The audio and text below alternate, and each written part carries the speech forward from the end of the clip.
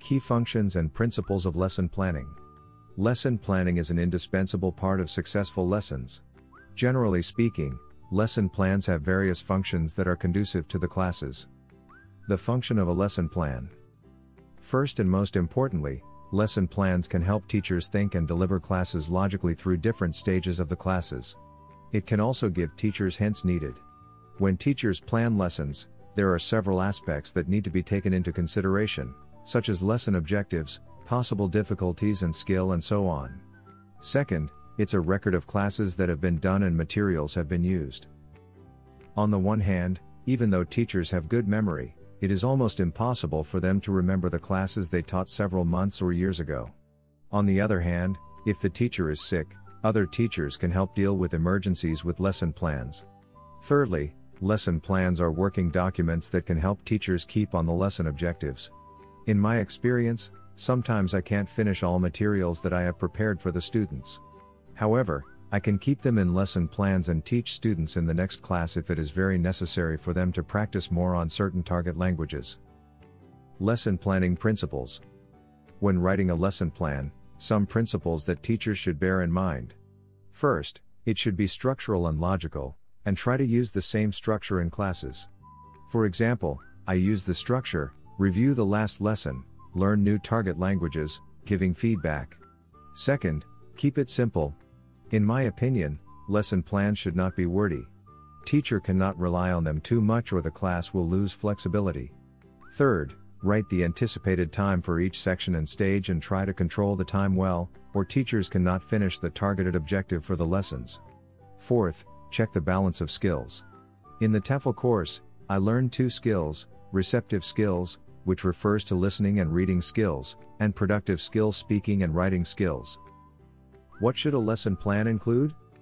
Standard lesson plan should cover the following basic information: student's name, number of students, teacher's and observer's name, the date and time of the lesson, class level, learning objectives, personal aims, teacher's aims, key language points, students' and teachers' anticipated difficulties, the ways or techniques to overcome those difficulties, teaching aid, procedures, phases, time for each procedure, interaction.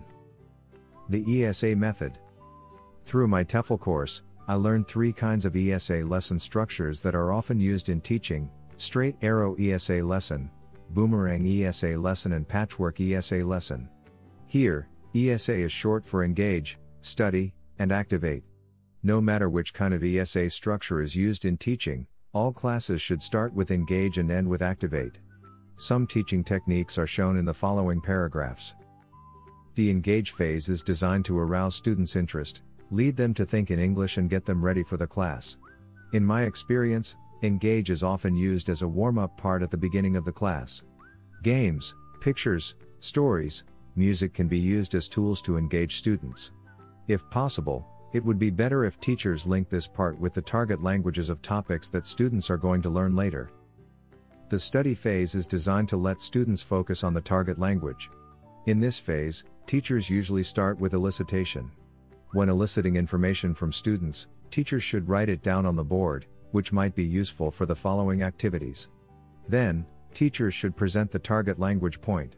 After that, some grammar exercises or drill practice can be used to improve the language accuracy. One thing that teachers should bear in mind is that students should be asked some ICQ, instruction checking questions, before handing out the worksheets or handouts. Lastly, teachers should check students' understanding and answers, then give correction if needed. The activate phase is designed to encourage students to use the target language they learned in the above 2 phases. Several activities like role play, group discussion or debates can be conducted. Here, the focus is on fluency rather than accuracy on grammar or pronunciation. The activities should be communicative for students. Teachers should not interrupt students. Instead, they should be monitors and taking some notes of common mistakes. After finishing this part, teachers should give students feedback on their performance, what they have done well and what they need to work on. While giving feedback, teachers should follow the principle of feedback sandwich: praise, correction, praise. Above, I wrote down the key information about lesson planning that I have learned in the course. Indeed, I learned a lot from the course, and I am trying to put this knowledge into practice. Are you planning to teach English abroad? Thanks so much for watching. We are ITTT, the leading provider for TEFL and TESOL training courses.